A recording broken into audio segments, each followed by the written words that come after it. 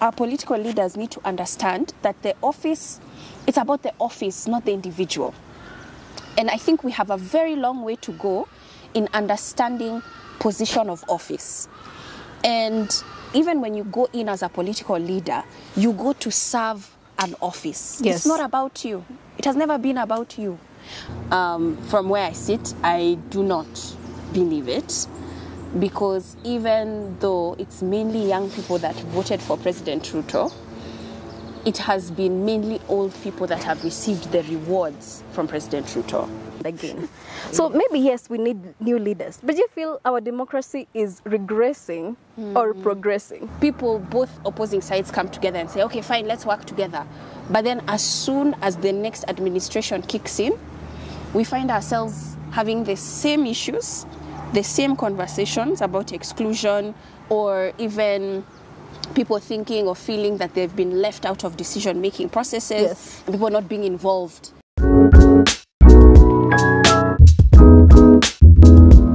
A very warm welcome to another conversation on Kenya Explained. My name is Esther Nyonje.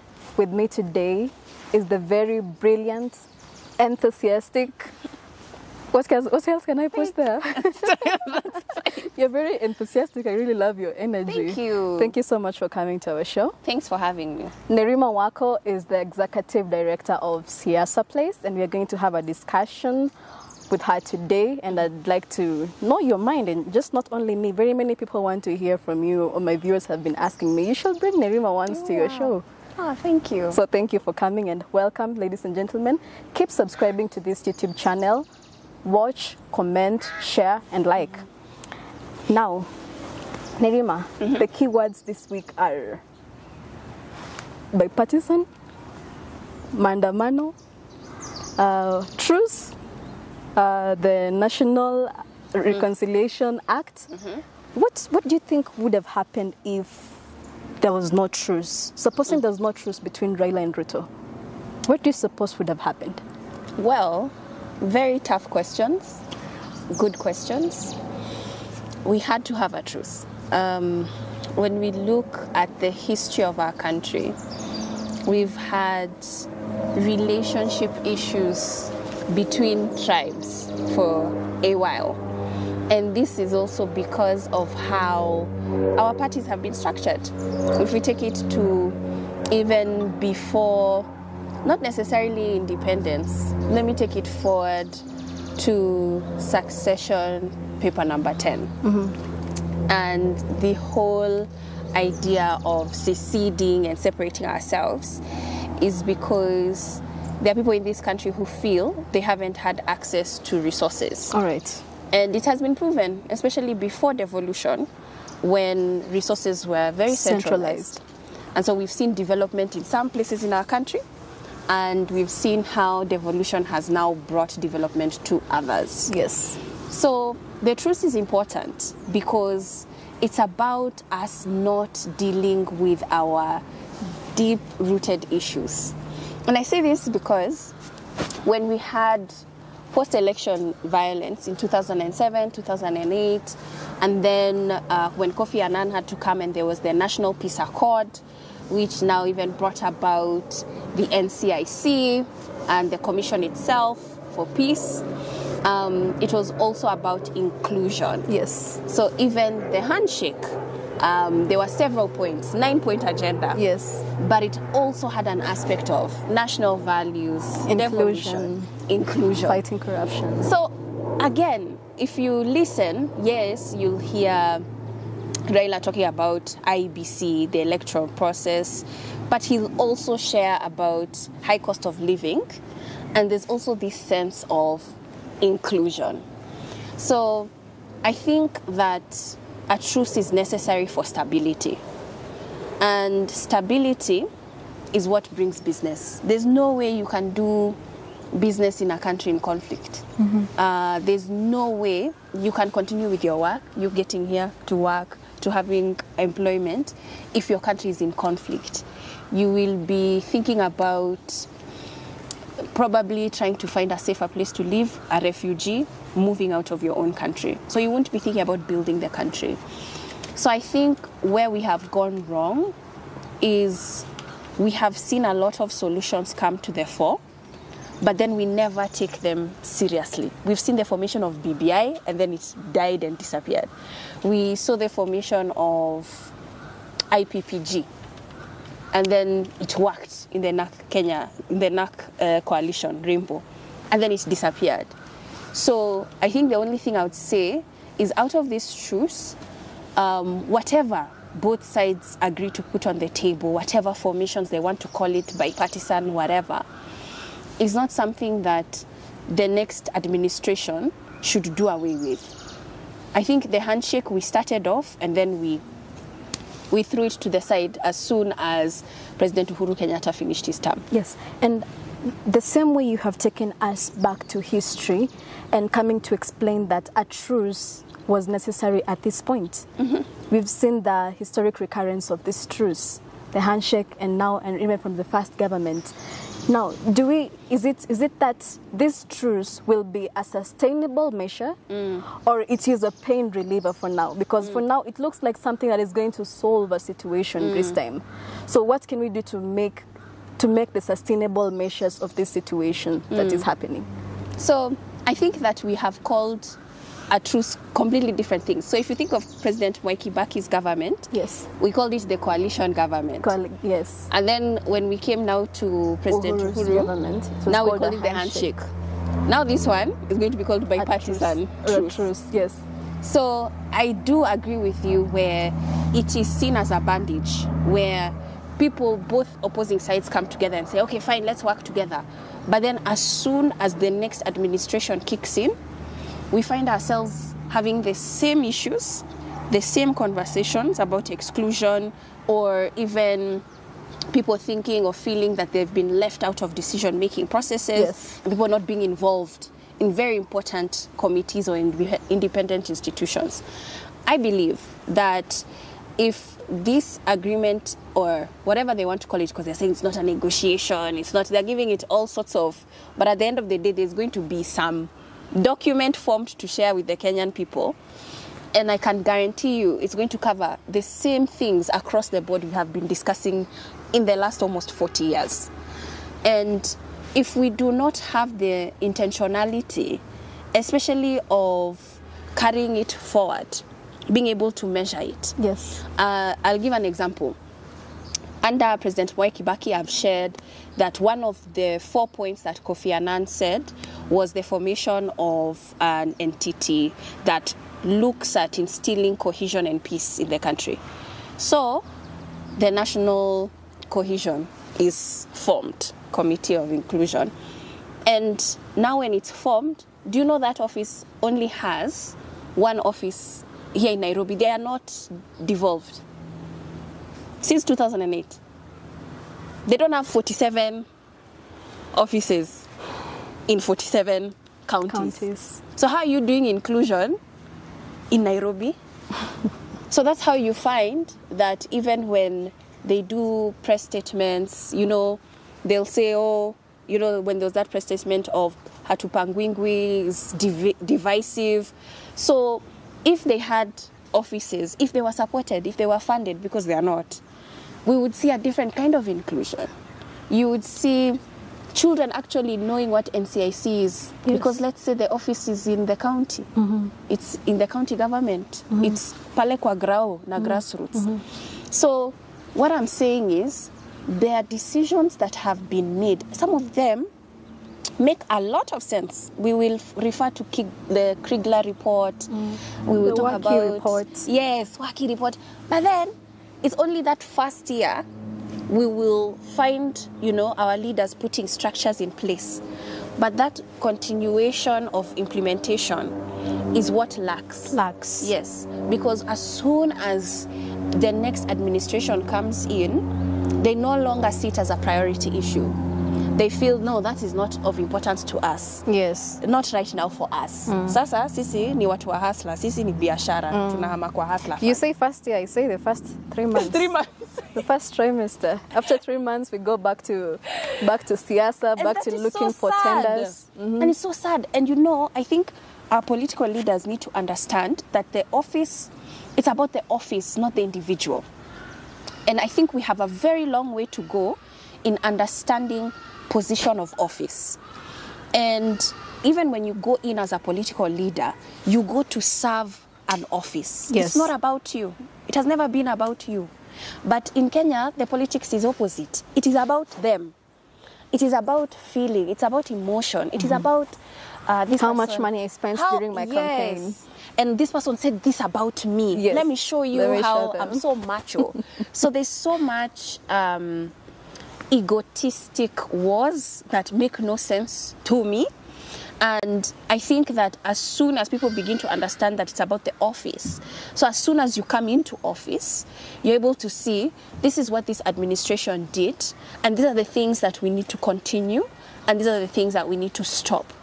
A lot of administrations come into power and they want to start everything brand new. Brand new. And so we lose that sense of continuity. Yeah. And so even after this truce, whatever, we can get back to where we are again. And now, where are we? Now, look at the BBI. Like you just said, it's provided a solution to some of the niches that we are facing right now. Introduction of the opposition leader, winner take it all. It would have kept the winner take it all. Now, is it time that we amend the constitution? Was BBI a good idea? BBI. I think the idea started well and then it lost track. It lost track? It went off the rails. How did it start well? The whole idea of having national dialogue. Yes, yes. I think going it's to the about, counties yes, to consultation and bringing up all those ideas. Okay. I liked that idea. Yes. And I think the fact that the constitution is now 13 years, we should have a sense of a review, you know? How is it working? Is it working well or not? Because we've seen changes that have happened, like public participation or counties having their own public participation bills, not understanding or trying to find a way to figure out what is good public participation. There are things that the Constitution doesn't have detailed responses to. Roles, you know, we have just begun to understand the deputy president. What exactly is that role? What you know? exactly is that role? So yes, that's something that is in the Constitution, but then it's not detailed. Yes. We've had to learn. Yes, you've seen about Article 37. Everyone was interpreting it according to their side. If Kenya Kwanza says it has limits, Azimio says no, we have. So I feel there's so many breaches in that constitution. And as you say, we can review the constitution. I think so. So that's what I liked about BBI. I think that the national dialogue is important because the constitution gives so much power to the people. Even the first chapter, with the people. It says that you as a citizen should be able to engage with it and your leaders. But then we lost it when it now became very political. People now almost inserting themselves into the BBI, seeing certain positions for themselves within the BBI. And I think that's where things began to just lose track.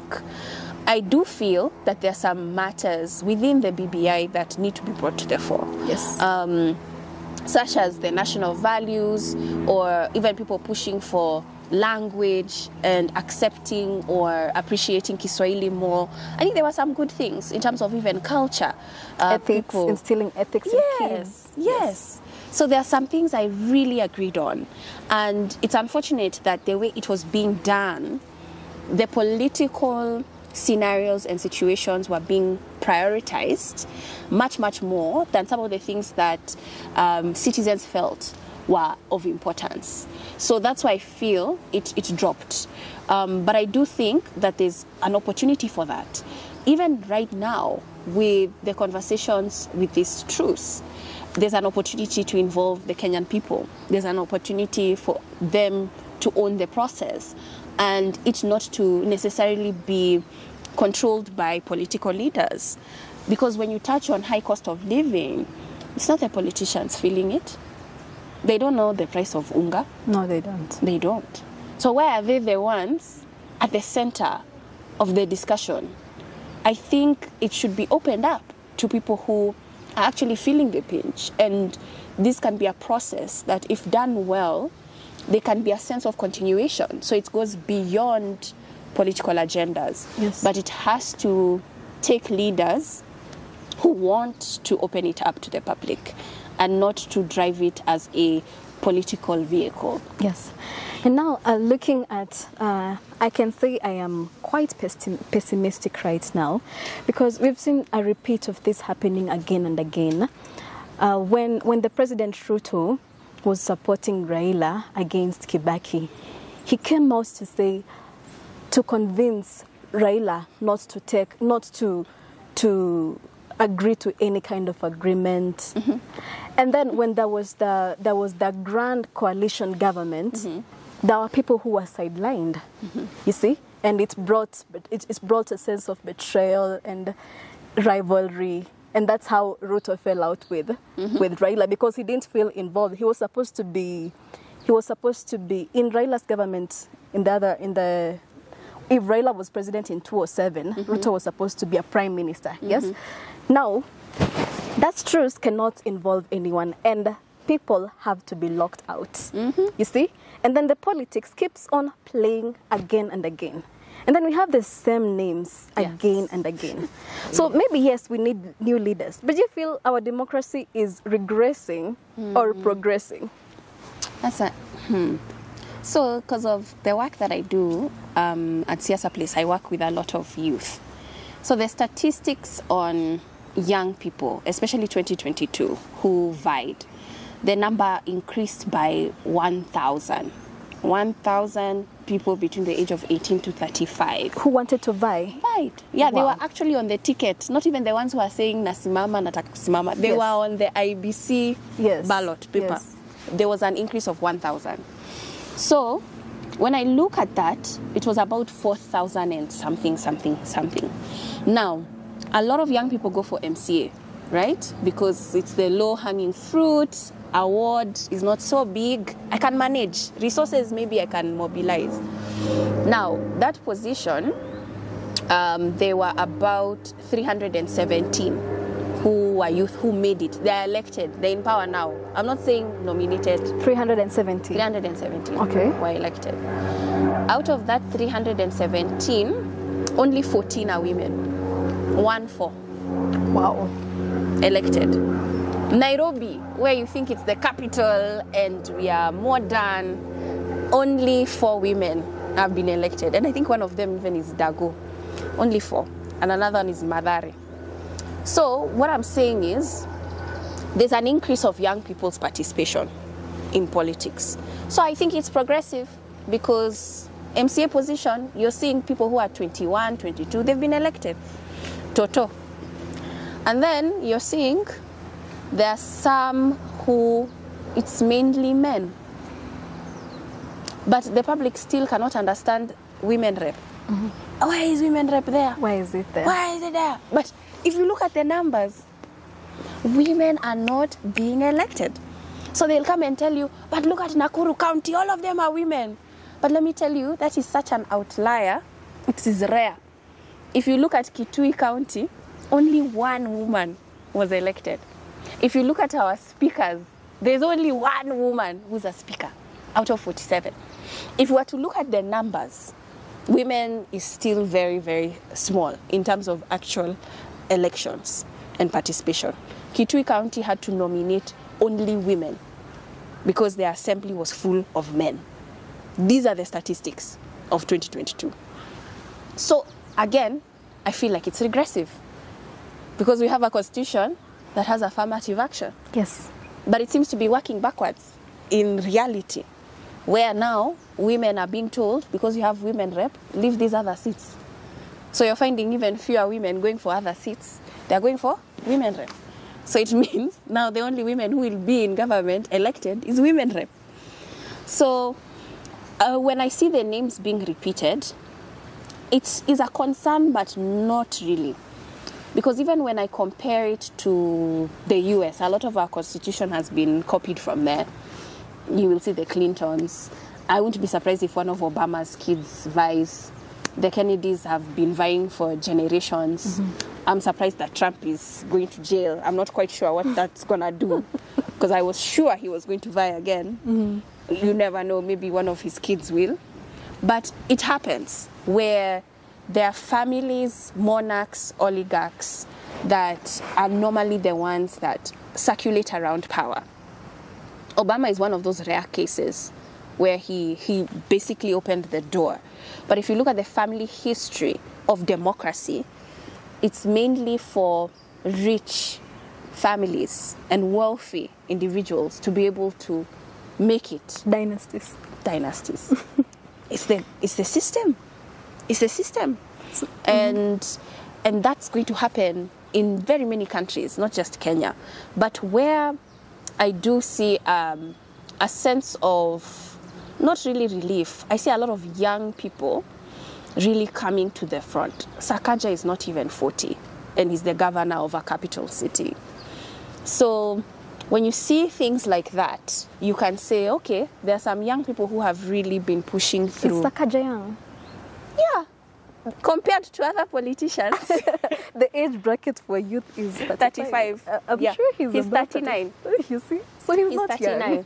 So you don't consider him young? No, he's not young. Okay, so Sakaja when you say about young people, you're talking about Toto, you're talking about yourself. Okay. About me. Okay. In fact, someone opened up to me in a conversation. Someone saw your post and said, "Do you know I wanted to pick Nerima as my running mate for a presidential post?" Oh wow! So I don't know why I didn't see your name on the ballot. And then you see this person who I don't know the name, but he burned his ID card because he was disqualified out of the. Yes, you see. So when you talk about young people, my mind is off Sakaja. My mind is off Cleophas Malala. These people are wamekula miaka. We're talking about Nerima, we're talking about myself, we're talking about very... I hear you. Yes, I hear you. See? I hear you. So I saw Bensouda stand up in parliament to say she's a youth, and Owen Baya stood up and said, no, the age bracket of a youth is clear. So politicians want to incline themselves to this part of, we are youth, but no, we know they're not youth. We want to see the young, vibrant youth. You see Toto, you see Salasia, you see who else? Sang, yes, Governor Sang, the deputy governor for Murang'a County. Yes. You see, now these are youth. But now, if you look at, like, you gave me a statistic of the youth who tried to vie in the last general election, and there were so many. Now, what is the stake of youth in national politics, engaging in national politics? Because there is too much competition. There is too much that you need. Now, if a youth wants to vie, if person X says, I want to pick Nerima Wako as my running mate, and then you come out and say, yes, this is our coalition, and then people don't take you as a joke. You know, if you go vie for that position in the public, people take you as a joke. Now, can we get to that? What do you think about getting to that place where youth are taken with so much weight in politics? They have to prove their weight. Power has to be taken. It's never given. And I think that the people who have made it where they are at a young age, they've earned it. They've shown their stripes. And unfortunately, for me, I've been in rooms with very powerful people, and even you negotiate, you even have an agenda. This is what you're going to say this. As soon as that leader walks in, you start the meeting. Do you know, I've seen it. They walk in, people are starstruck. They don't even know what they're saying. They've even forgotten their words. And then the other thing I've seen, we will run for our phones and take selfies. And this is the same person. You're so upset that you know. Am I lying, Esther? See, even you've seen it. Even myself, I go for selfies. You say, no, I don't agree with this leader, but you meet them and, let's take a selfie with you. And then you're just like, wow. People have brains like I don't know, fish. Like, they forget. So even me, I can't take youth seriously. There are some who, if they have an agenda, they have a movement, and they structure themselves, they will be taken seriously. You will find them even in boardrooms making serious decisions, and people, they don't play because they've seen, by the way, this one won't be distracted by money, won't be distracted by fame, won't be distracted by influence. As soon as we do that, you will see youth in national politics like this. Yes. Now, ladies and gentlemen, and the youth who are watching, you've had. I mean, we need to take ourselves to a place where the older generation can believe with us. That's what you're saying, Grace? So keep subscribing to this YouTube channel as we watch. And as we continue with this conversation, on the same breath, there's still an ongoing conference about social protection and inclusion of women, youth, and persons with disability. Do you feel the president's agenda is on track with inclusion of these groups? You've said that only 14 women were successful with your list. We've seen the cast positions, we've seen the cabinet positions. Very few women. Very few. Now, is this two-third gender rule inclusivity of... in fact, in the cabinet, there is no person with disability. You see? So is this a fairy tale we're talking about? Is it chasing a wild goose? Story about two-third gender rule? Youth? Is there youth in cabinet? There is one, but I've forgotten his name. But there's one. There's one PS. All right. But I don't believe it. You know, on paper, there's this whole agenda of supporting two-thirds. Yes, you remember the president signed a charter. The charter, youth charter, yes, youth charter, women charter. But then when you see the images of the meetings that he has, even at State House, or you'll hardly see even young people or people with disabilities or women. You can find an all-male panel. And people will say, what does that have to do with anything? It has to do with a lot. Because it means that people have access. A lot of the major decisions, they happen in boardrooms. If you're not seen, if you're not in the boardroom, you're not part of the agenda. And that is a concern for me. Even though he created the docket of advisor to the president on women, which is now being led by Harriet Chigai, I'm yet to see what is going to be the fruit of that office in terms of even coordinating with CS Aisha.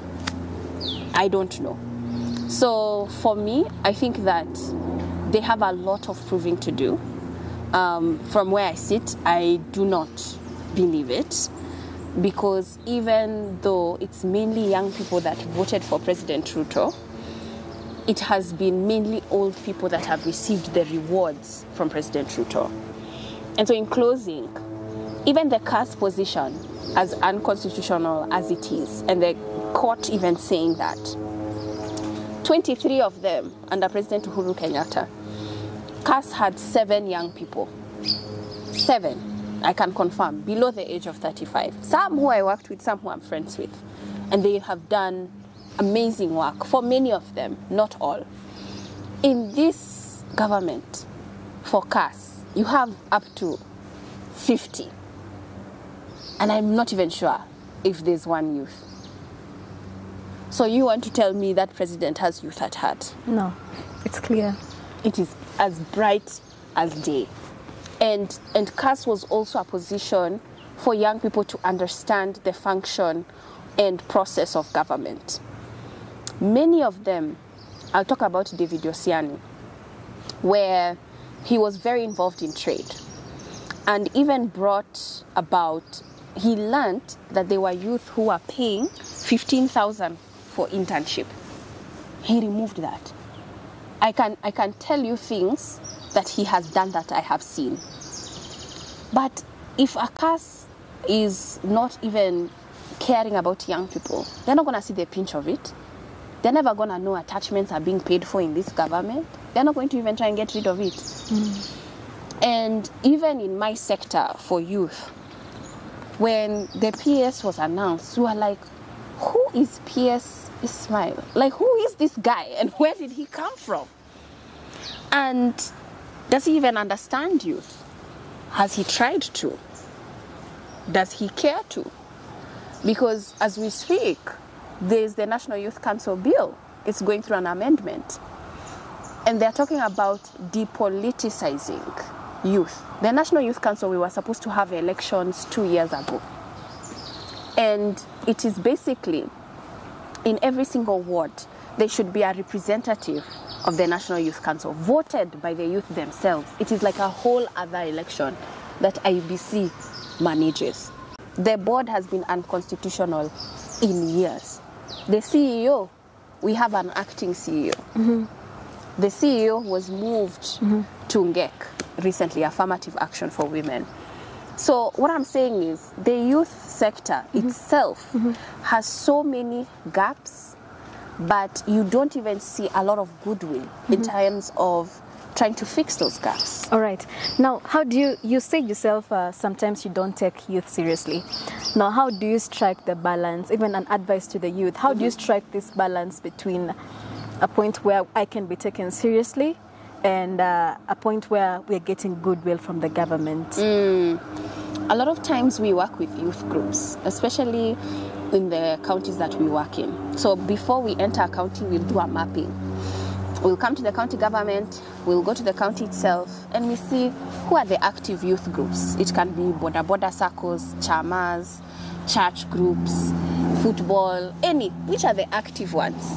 And then once we get an idea, we get up to maybe 100. Then we invite them to a meeting. All right. And we say, hi, we're Siasa Place, this is what we do. Yes. Are you interested in learning about how government works? And out of that meeting, we get some youth who are serious. Okay. And we capacity build them. All right. And then they're able to now build their own influence in the community. Some of them vied for MCA. Some of them won. So that's how I find who a serious youth is. Okay. They show in themselves that this is something I want to do. All right. We don't force youth not to do what they don't want to do. Okay. All right. Now, there's something about the civil society.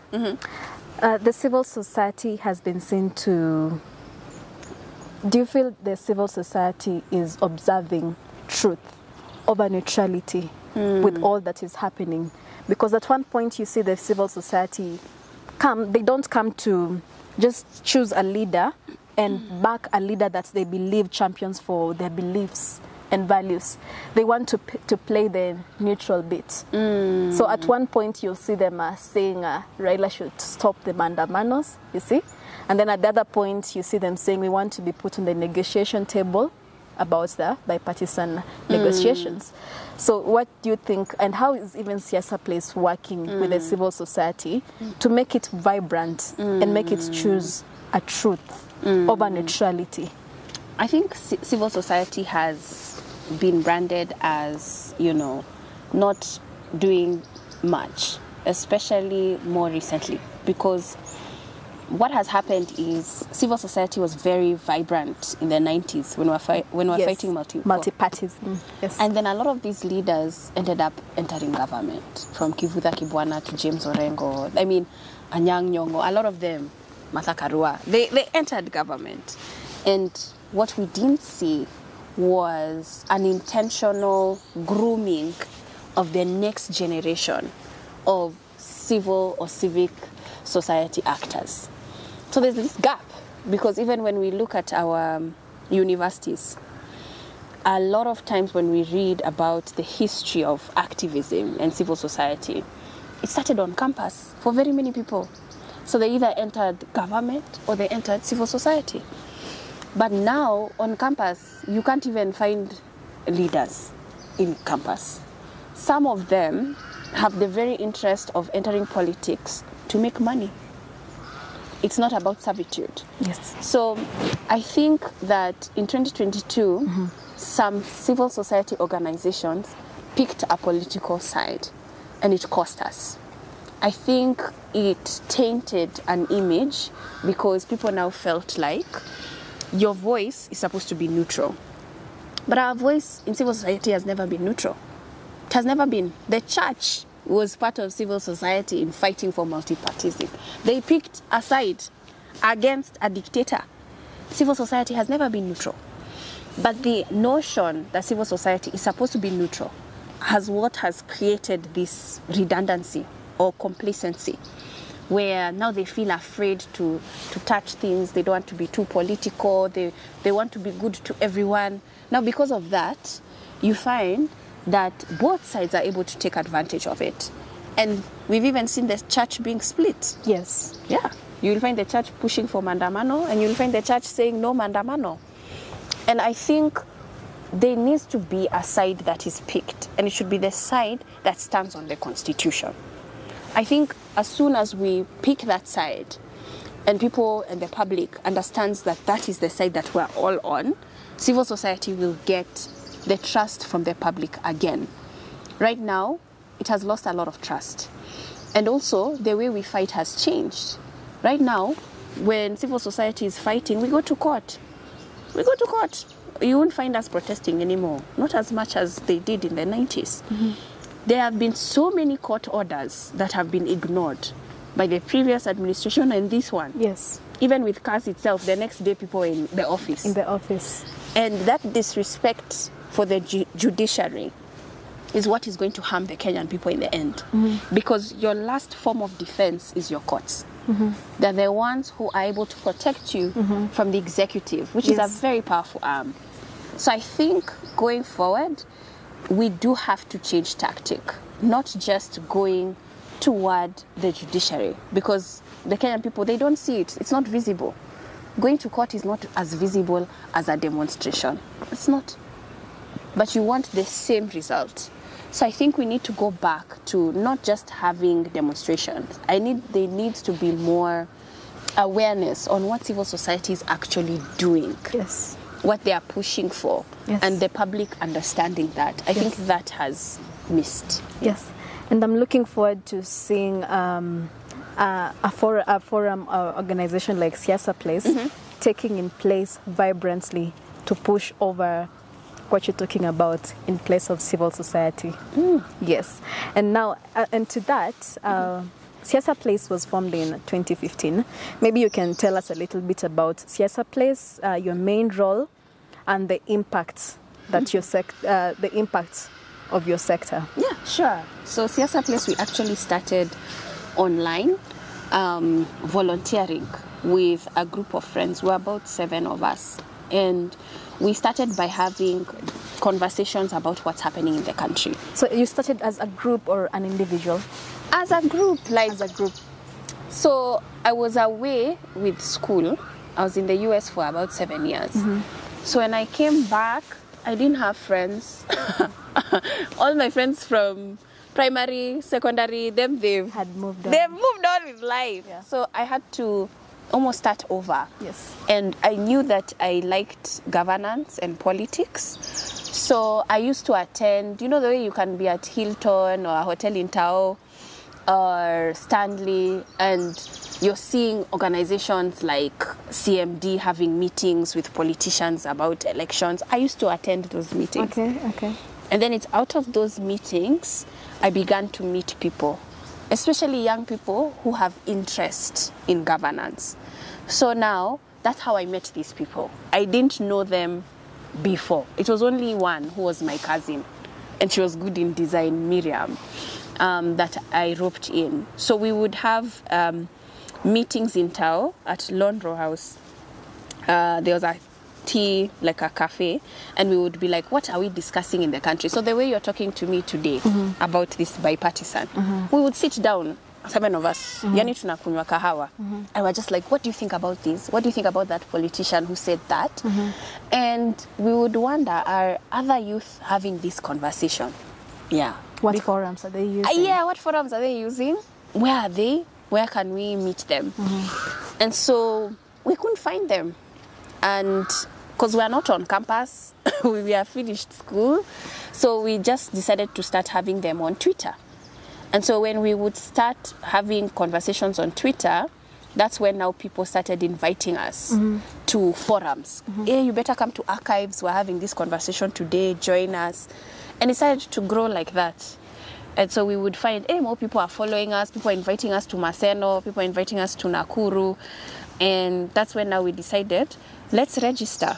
And we registered as an NGO now in 2016. Wow. Yes. And so now we work in 12 counties. And we work with the county government. And our role is just to make better engagements for youth. Okay. So we will have football tournaments, festivals, whatever, even barazas. But that baraza is led by youth. Okay.